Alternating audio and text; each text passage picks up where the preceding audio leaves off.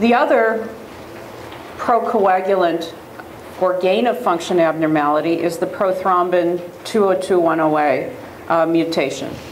And if you look at the prothrombin gene, the coding regions are in black, the non-coding regions are in blue. Way down here at the 3' non-coding region at base 20210, a G to A transposition occurs. And this was described by Poort in the Netherlands.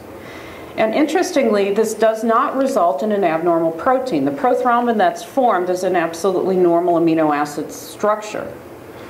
What is abnormal here is this is in a regulatory area of the gene, and you wind up with increased production of prothrombin. So in general, these individuals will have higher prothrombin levels and increased thrombin activity on that basis.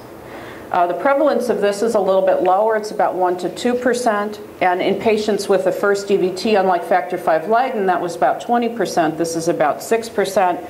And familial thrombophilia down around 18%. And as I mentioned, it's usually associated with an elevated prothrombin level. But the thrombophilic risk appears to look epidemiologically better connected to the presence of the mutation than the level of the prothrombin. That's why in laboratories we tend to screen for the mutation, not for prothrombin levels in these individuals.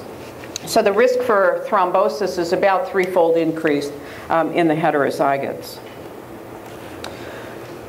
So those are increased function abnormalities that we'd be talking about. Other things that can tip the hemostatic balance towards thrombophilia would be a decrease in the regulatory proteins.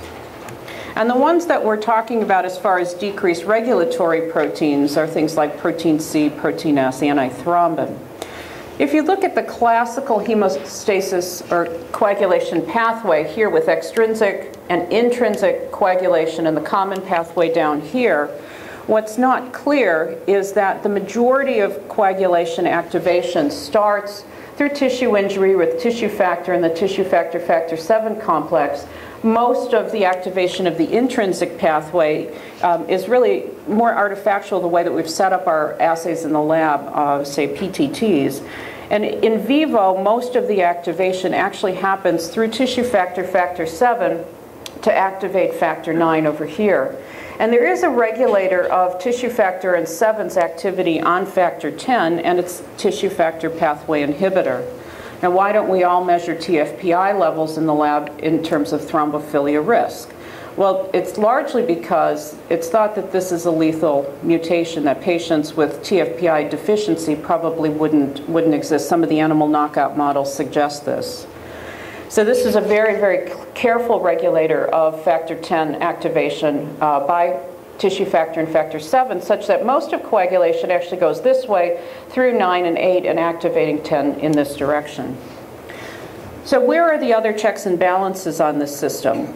Well, antithrombin is an immediate acting inhibitor of thrombin and other serine proteases. So not just thrombin as an inhibitor, but inhibiting 10, 9, and to some extent 11 and 12 as well. Protein C and protein S, as we've discussed, work to inhibit factor 5 and factor 8 by a proteolytic degradation. And congenital deficiency of these proteins actually was described much sooner than some of the procoagulant abnormalities like factor 5 and factor 5 and prothrombin. Antithrombin deficiency was described back in the 1960s. It was one of the first thrombophilic associations. So how does antithrombin work? And it's kind of an elegant mechanism, so it's probably worth going through for a minute or so. Antithrombin is a protein in the member of the serine protease inhibitor family, or SERPIN family. And antithrombin has a beta-pleated sheet region, a helical region, and it has a leucine group here that is responsible for binding to the serine proteases, to the serine group.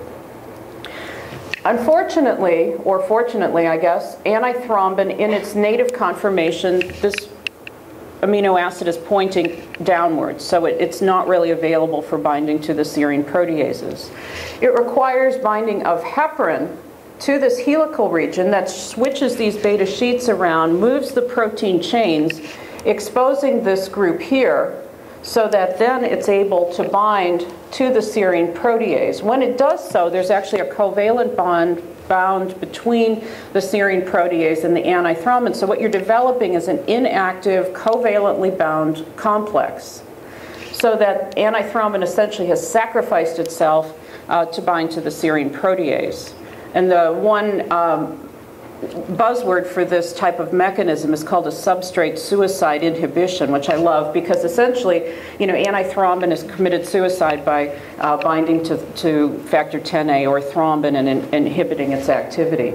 You then get a mousetrap-like conformational change in developing these inactive 10A antithrombin complexes or thrombin-antithrombin complexes, if you will. Now, the beauty of this is that heparin, once it's done its task, can dissociate and start this whole process over again.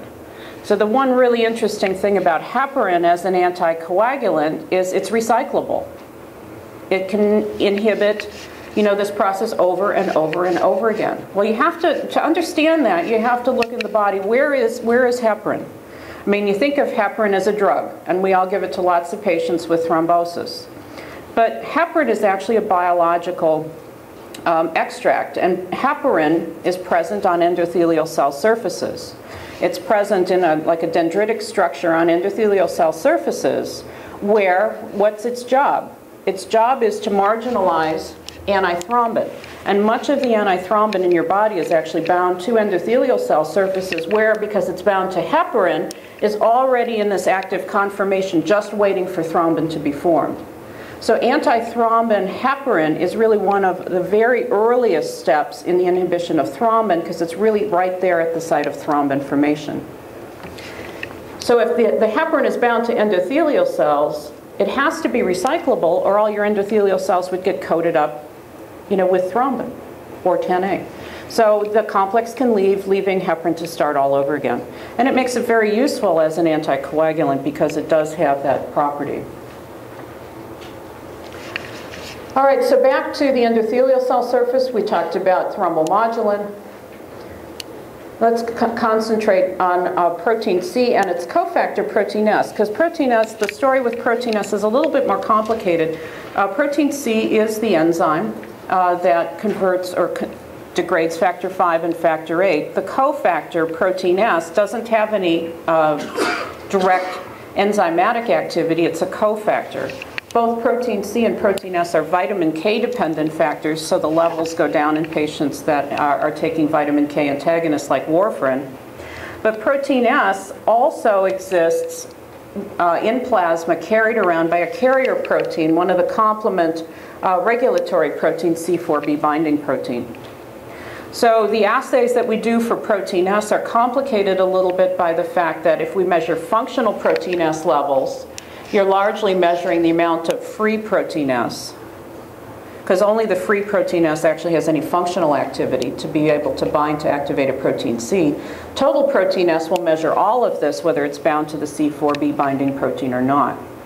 The other complicated thing about this, and we'll talk a little later about the assays when we talk about some of the cases, the C4b binding protein is an acute phase reactant, and the levels go up with an acute phase response, sometimes shifting the free protein S towards bound protein S and decreasing apparent protein S activity.